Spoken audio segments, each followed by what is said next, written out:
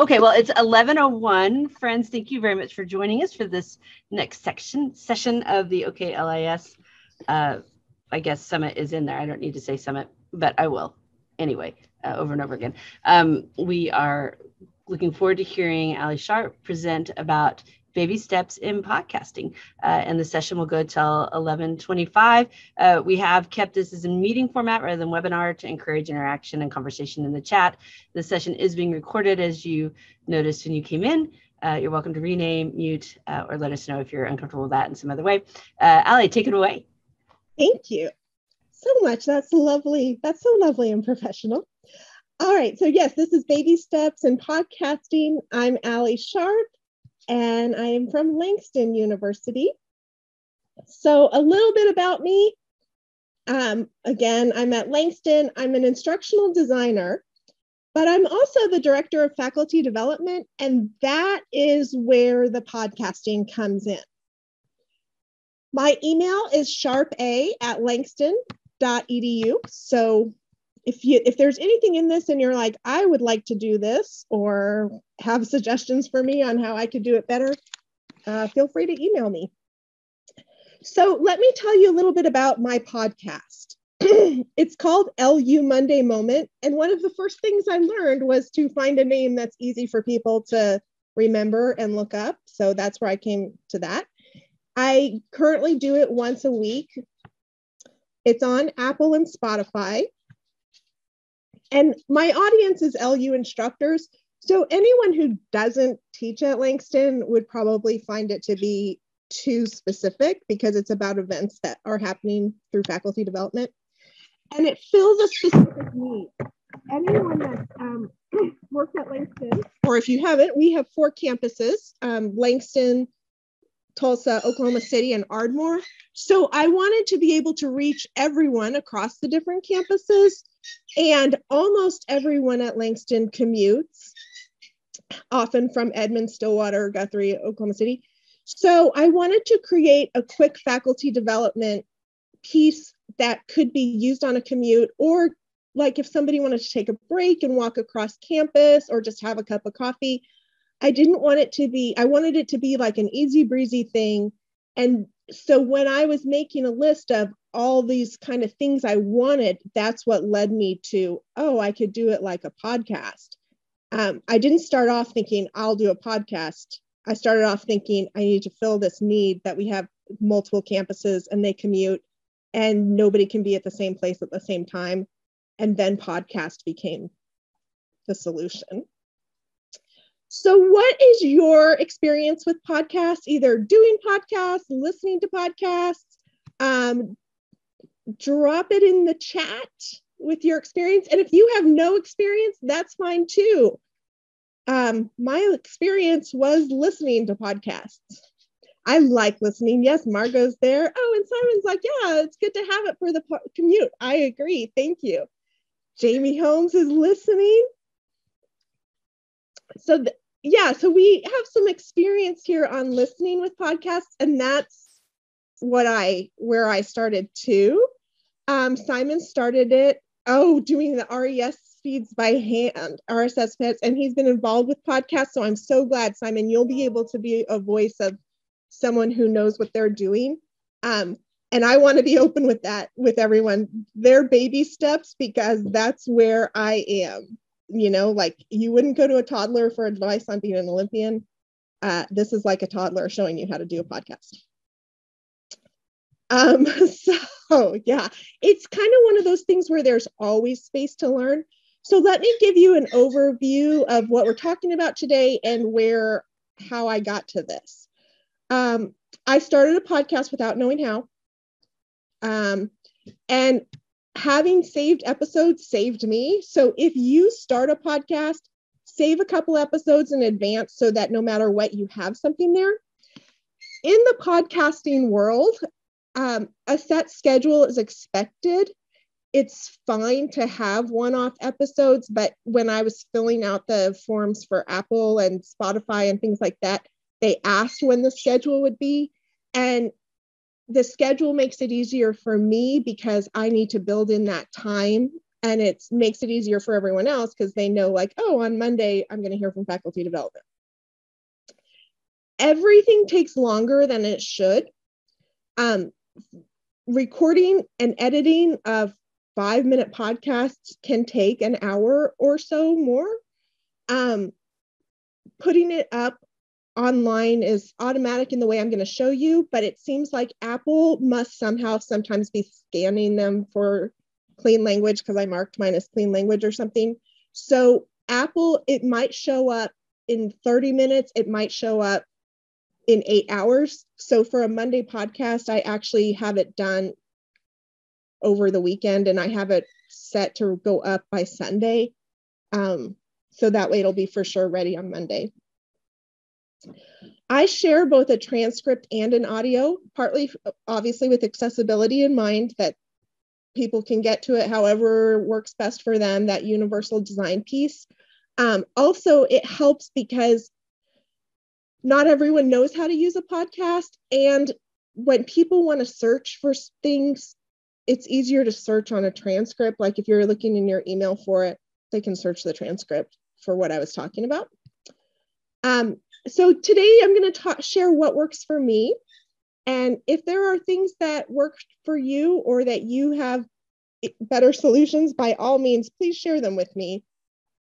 Because that has improved that has improved greatly on how I've been doing the podcast. So I use Zoom. And first, the reason I use Zoom is because our university has it. It does automatic transcription by speaker. So when I download the transcript, it shows me the name of each person's Zoom account. And it also records the meeting as audio. Like it records it as a video, but it also records just the audio. And that becomes important because I can use that in the podcast. Like I trim it out and put it into the podcast. I host all the podcasts through Anchor FM. I've tried a few different ones. At first, I just put it in email as audio and it was going to be like a pretend podcast. And then Jason Henderson, who works across the hall, was like, no, I think you can put it on Apple. And we kind of researched things that day and tried some different options. And then Anchor is where I ended up landing after talking. I talked to some people in the communications departments at Langston because I tried like 3 platforms and Anchor seemed like it was working. And then Daniel Thompson at Langston's Communications, he uses it with his class. So Anchor FM is the way to go. I've tried 3 or 4 different versions. It will add the podcast to Apple and Spotify automatically. And it has an app and a website, and you can record, you can edit, you can add music, which I haven't done yet. And you can publish it right from there. So if you're thinking about it, just start with Anchor FM, and that will save you like 2 weeks worth of work. The next tool I always use is Microsoft Word Online because it creates transcripts. So whether I'm recording it on Zoom, which is what I do if I'm interviewing multiple people, or Anchor FM, if it's just me, or I'm building like me plus Zoom recordings, I get my final transcript from Word Online because it creates the transcripts and it's really easy for me to share in email because we use Office 365. So those are my tools. The first thing I do is when I'm doing a recording, so just to be clear, if it's just me, I just go straight to Anchor FM. If I'm recording an interview on Zoom, I record it to the cloud, not to the computer that I'm in. I make sure that I've checked that I want it to record an audio file, and I make sure to check that I want it to create a transcript. And it does have the option to create a closed captioning file, which I haven't used the closed captioning files yet, but I would if I did a video version. So I haven't marked that anyway. I've done most of the interviews over Zoom. When I did them in the building, we still had to do it with social distancing, and I used Adobe Audition for that. So in Zoom, when I go to settings, or when you go to settings, there's an option that says recording, and I had to check these to record audio only files and record one audio file for all participants. If you do separate audio files for each participant, sometimes it still crosses over. It gets confused about who's talking. So for me, it's worked better to just do one audio. And then I save the file down here at the very bottom. It might be blocked by the transcript, but I create audio transcript, because that way, when I'm reviewing it, I can kind of read it and see like, oh, I need to just go ahead and skip in 15 minutes because that's where it actually has it. Then on Anchor FM, I love it because it's free and it stays free and it keeps the recordings. So Anchor FM, it adds it to Apple and Spotify every day or every week when I put it in there. I can schedule it in advance. So if it's Monday morning and I record mine for next Monday, I can set it to automatically publish it. And then I can do it on the computer, but I can also do it on my phone app, which is very nice. So Anchor FM, I can also download that final file because I have to email it to people. Inside Anchor, it asked me about my podcast, and that's where I came up with the name and the description. So when I have people on, I call it Coffee Talk. And then my description is it's a grab a cup of coffee or listen for your drive for a burst of information and inspiration about Langston University faculty and adjunct instructors. So I try to make it clear who it's for. Anybody can listen, but the people I'm speaking to are a very specific audience. I made the cover art in Adobe Express, which I talked about last week on OCO, but they actually have some pre-done on Anchor if you want to use theirs. And then I chose the podcast category as education. And then I said that it was clean. So that was one of those settings as well. And then I had to do my account settings, and it wanted a website. It was really Apple that wanted a website. So I made a Canvas course and put it in. If you don't have something like that, then just use your school address, but it did want a website. So on the top right, this is on the computer version. It gives the choice to upload. So if I've done it all in Zoom, then I can just quickly upload it or record it. And then I can just record from the start. So that's in the top right on the website. And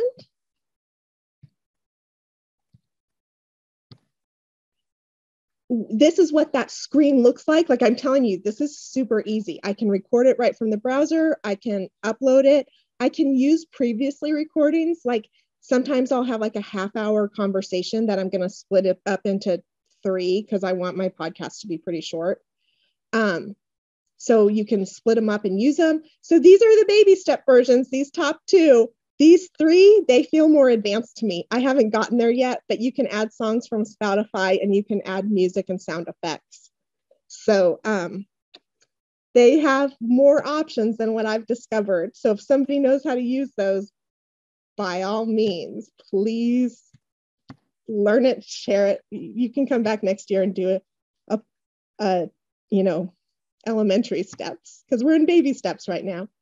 So once I've recorded it, it's on Anchor. I'll download it, which I know seems like it's backwards, but I want to make that transcription. So this is in Word Online. And if you are not familiar with this feature, I would not be surprised because it's kind of new. In Word Online, if you come over to the dictate button, you'll see an option that says transcribe. And you may have to give it microphone permission, even though you're not actually using the microphone. That tool seems to want it. So for this to work, be sure that you say it can have that. And then I take the downloaded video and I drop it in. So it's going to be doing this in progress. And while it's transcribing my audio, I do other things because this becomes the document I share. So I go up to the title bar and I give a title. This was one of our best ones, Have a Perfect Day with Dr. Delk. So if you ever need a burst of inspiration, his was really good. Then I put in the direct link because I want people to be able to get it from the document. Okay, and then you can see over on the right side, the transcription is done, and I could make changes if I needed to correct any spellings or anything. And then I can add it directly to the document, and I choose with speakers. Okay, this is where the magic happens. Then I come in and I do find and replace. Speaker 1 is me, so I have it change all the speaker 1s to Allie Sharp. And then speaker 2 is whoever I interviewed. So then I have speaker 2 and I replace it with that. That is how I do my automatic transcript. And then I send that to everyone. I always do that part that says audio file, it puts it in so that it can be heard. But when you mail it, when you attach it, it can't be heard because it's only in the online version. So just so you know. So I usually delete that audio file and just keep the direct link in there. But that's how I do the transcript part. So it's actually crazy fast. That's the fastest part of the whole thing. And it gives me time to get it all organized. And then I send it to everyone. I send it the actual audio file because I have to teach people how to use podcasts. And I've done some faculty development sessions on it and I've made handouts. So if you're like, I want to teach people to use podcasts, you can use the stuff that I made, which I copied and pasted. But this is what my email looks like. You can see I have the audio attached. And I have like if I am talking about trainings that are coming up, I have those assessments, or like this one says rethinking assessments. I have any handouts or anything that I need. And so there's actually 4 attachments because I have the transcript and some other things. And then I give like the short highlights because some people won't listen. And my goal was to meet people where they were to get them faculty development information. For some people, that's a podcast. For some people, that's a bulleted list. And so then I also put it on our Canvas page and I've created a repository. I link it in, and in that link, I have the direct links to the podcast, and I have, and the transcript down at the bottom might be hiding it, but I have the podcast here, and then I have how to listen to it. And I also did like a Zoom session. And then I put them in by date and the title, and I actually make some of them discussions so that if people wanted to respond to it, they could. Like I've tried some different styles. So you can kind of see here they are, and they're all under 10 minutes pretty much. That's my goal. Most of them are under 5 minutes if it's just me. About Adobe Audition, if your school has Creative Cloud or if you have it, people who know what they're doing use Adobe Audition. Langston University Communications Department does it. ASU has these awesome free webinars, and they had one called How to Podcast for Free. It was an Eventbrite workshop, and they talked about Adobe Audition. So I learned how to use it, but I am not one of those people. I use the really simple tools that are right in front of me just because I'm still learning it. But people who want to do like the transitions and have a lot of special effects, or people who need to correct audio because there was a noisy environment, like NPR style, where you have typewriters in the background and stuff, Adobe Audition is what you could use. I can help you with all the steps I've shown you. I am not yet ready to help anybody with Adobe Audition. So if you're getting into podcasting, these are your next steps. First, figure out your audience. When can they listen? And how do you want them to feel after they're done? I want everyone to feel uplifted, and I want them to feel like they have the information they need. So that drives what I say. Figure out how often you can set aside time to interview if you want to do interviews, how often you can edit, record, transcribe, and share, because like I said, it's going to take longer than you think. So if the answer is you can only do that once a month, then your podcast can only be once a month. Set a routine schedule when you do all that stuff and when the podcast comes out so that people know mine will come out on Monday. Start with Anchor FM. Even if you do nothing else, just start there and they will walk you through all the steps. And be sure to email the audio, the transcript, and offer to show people how to find it. If you're going to an audience, if you're doing it to a broad audience, I would probably put that on Twitter or Instagram or however you reach people.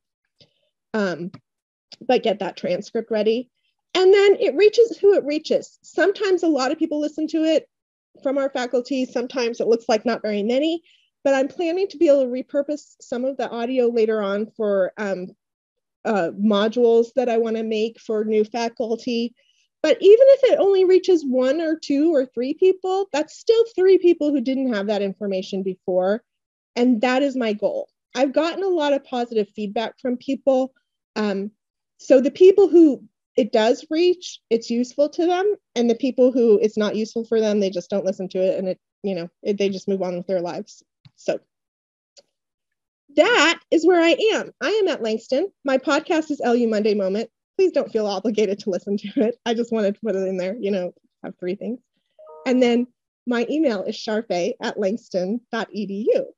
So do you have any questions or comments that I can help with? I'm looking and seeing. I hope you're seeing all the great feedback in the chat. Okay, did someone have a question? Yes. I thought I heard someone unmute, just says I did. Okay, well, this is Kathy. First of all, thanks so much for scoping it as baby steps and pointing out that the next step is elementary steps. I feel like that very much gives me permission to start at this very beginning and experiment with what you said. You said it reaches who it reaches. Does this system, are you able to collect metrics? How do you know, is there a way built into the platform for you to collect that data? Yes, thank you for asking that. Both Apple and the Anchor FM, which Anchor FM is owned by Spotify, they give metrics. And so they'll say like 7 people listened today.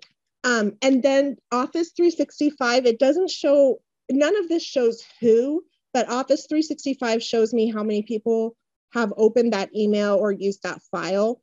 So usually I would say 40% of the 160 people that I email, 40% of them get into it the first day, whether they're reading the transcript or listening to the podcast. And then throughout the week, about 75 people either get into the email or listen to the podcast. And I just bunch it together because like I said, it's about getting that information out. But yes, you can get the metrics of how long, and I could see how often, like which ones people go back to quite a bit. The first ones I did was a series with the librarian, and we did 1 interview, and then I cut it up into 3. And that is the one about how to use Text-to-Librarian is the one that goes back the most frequently. And the one, there's one about deadlines, one about rubrics that's really popular, and the one about Dr. Delk where he's talking about getting ready for midterms. And then there's some that are specific to research that we've been talking about. Like there's one that was about giving surveys. So it's nice because not everybody can go and give a presentation for faculty development. They just don't have the bandwidth, but a lot of people have time to record a podcast introduction for 3 or 4 minutes. That's awesome. And I love that you said, think about how you want your audience to feel afterwards. It's a nice low stakes goal to be considering. Any other questions or comments for Allie Sharp? All right, thank you. And you all are welcome to email me, and I'm happy to help you as much as I can, or I can find somebody to help you if you want somebody who knows more than me. Excellent. And if you're watching the recording, she means it and she's responsive. Her email is there on the side, sharpa@langston.edu.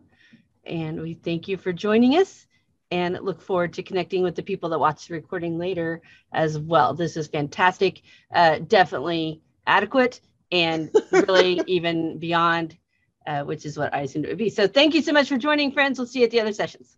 Thank you.